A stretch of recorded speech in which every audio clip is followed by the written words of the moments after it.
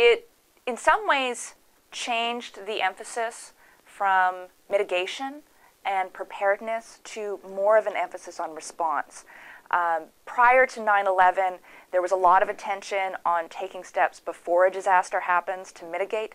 There was a little bit more of an emphasis on what we might call natural disasters.